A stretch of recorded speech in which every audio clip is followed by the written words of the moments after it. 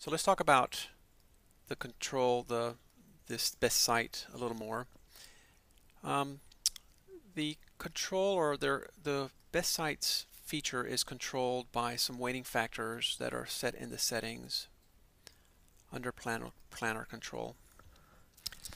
There are several different parameters. One of them has to do with the minimum altitude and the maximum altitude. We don't want to shoot bodies that are too close to the horizon or directly overhead. So we can set the cutoff values for the altitudes. The StarPilot will only display bodies that are within those altitudes in both the plot and the site planner and the best sites. Also, we don't want to shoot bodies that are too dim. So again, the StarPilot provides you a cutoff, and you can control that. So you can say, I don't want to shoot any bodies that have less magnitudes than 2 because they're not going to be very visible or easy to observe. There's also some factors that control the goodness, or what StarPilot considers to be the goodness of the site. So basically, what we have here are some grid weights. We have some weights that are used for computing the goodness of the site.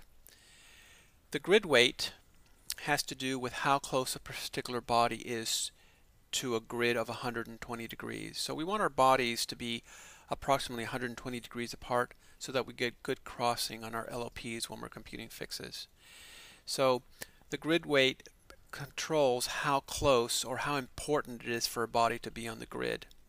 So the higher the value, the harder StarPilot tries to compute best sites that are with bodies that are 120 degrees. Magnitude controls the brightness. We want our bodies to be approximately the same brightness. If you're shooting a really bright star and a really dim star, well, that makes it a little more difficult. And so there's a weighting factor that controls the brightness, or how even brightness the star should be in the site planner. We don't give it too high a weight, 0.2 in this particular instance, which means that we'll be a little flexible on the brightness. But if having everything be the same brightness is really important to you, you can increase the magnitude weights so that the brightness is the same for all three bodies. And finally, the altitude. We want the altitudes to be approximately the same. That keeps us from having to make large adjustments to our sextant when we move from body to body. The default values give this very little weight, but again, you can control those values. The sum of all the weights should be 1, with larger values having more weight than smaller values.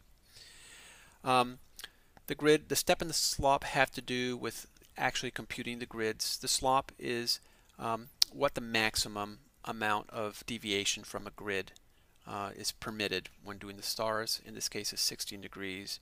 And the step is how fine, when computing the plot, how fine step we want to use when trying to construct our grids. Smaller steps will give you more precise, or give you better computations on the actual plot itself, but take a lot longer. Larger steps, again, are much faster, and so 8 is a good compromise. So you shouldn't have to, in normal operation, change the values of the step and the slop.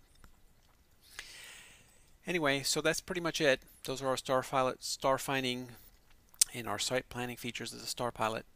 I hope you've enjoyed this tutorial, and stay tuned for future tutorials. This is Lewis, wishing you all happy navigation, and until next time, take care.